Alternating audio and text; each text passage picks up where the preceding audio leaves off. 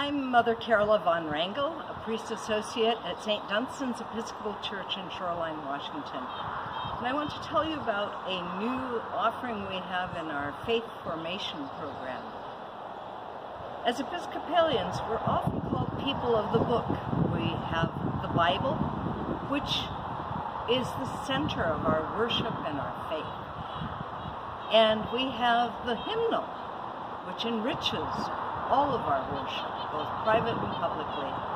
And then we have the Book of Common Prayer, first written in 1549 and full of so many treasures.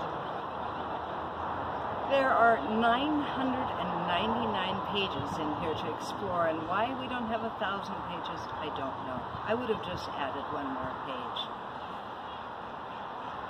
Most of us are familiar with about 50 pages of this book, but we're going to look at the history of the prayer book, the various types of services there, prayers for many occasions and needs, the catechism, historical documents, and so much more.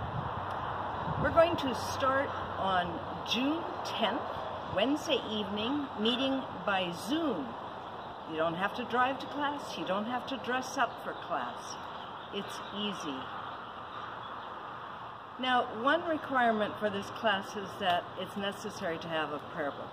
If you don't have a prayer book at home, you can either order one or ask the church office for a prayer book to borrow, and we'll gladly do that.